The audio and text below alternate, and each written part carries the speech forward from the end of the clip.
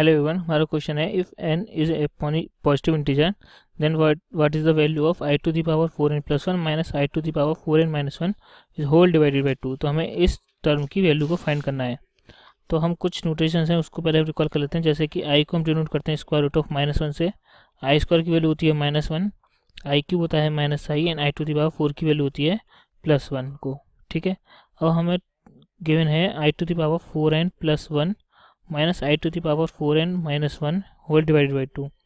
तो इसको हम ऐसे ब्रेक कर सकते हैं i to the power 4 whole power n into I minus i to the power 4 whole power n into I to the power -1 is whole divided by 2। अब देखिए i टू द पावर 4 की value अभी मैंने बताई थी कि i to the power 4 की value +1 होती है, तो उसको हम इस जगह पे और इस जगह पे सब्स्टिट्यूट कर सकते हैं। और 1 की पावर n, कोई भी नेचुरल नंबर हो 1 n, तो उसकी वैल्यू क्या होती है 1 ही होती है। तो ये आएगा i माइनस आई इनवर्स यानी कि 1/i का होल डिवाइड बाई 2।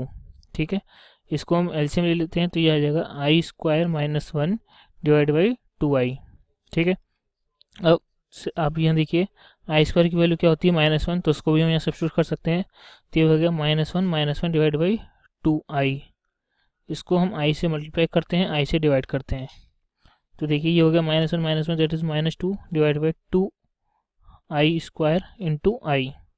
ठीक है, i स्क्वायर की वैल्यू क्या होती है अगेन -1, तो ये हो गई हमारी value -2i divide by 2 into -1। तो ये -2 कैंसिल हो जाएगा इस -2 से, तो ये बचेगी वैल्यू हमारी i।